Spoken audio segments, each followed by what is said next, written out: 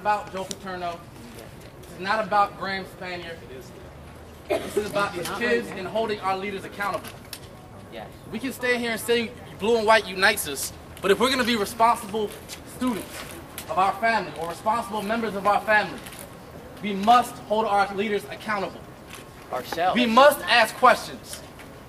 We can't say, I love Joe Paterno just as much as you do, but we can't give him a free ticket out of this. Yes. He's a part of it.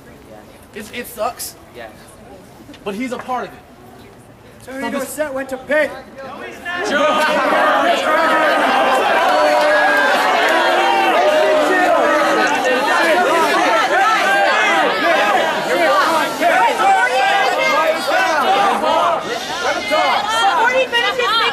Guys, the booing, like, is that what we're about? Is that what we're gonna do? No! No, just let the man speak. He has an opinion. Everyone has an opinion. Marketplace ideas.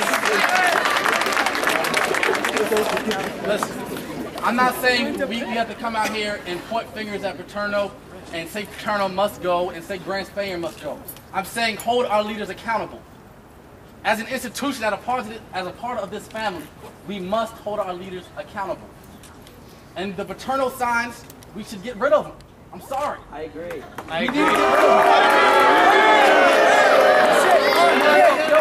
it's fine if you want to follow blindly and have blind loyalty. But listen,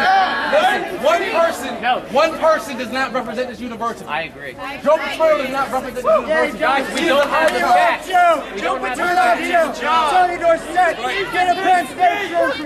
Tony Dorsett is my cousin. He went to Pitt.